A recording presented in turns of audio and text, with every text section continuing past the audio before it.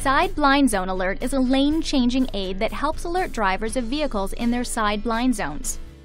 The system uses radar to check the side blind zones for another vehicle. If it detects a vehicle, the side blind zone alert symbol flashes in the side view mirrors to warn the driver not to change lanes. Rear cross traffic alert uses radar to detect oncoming traffic when backing out of a parking place and works in conjunction with the rear camera system.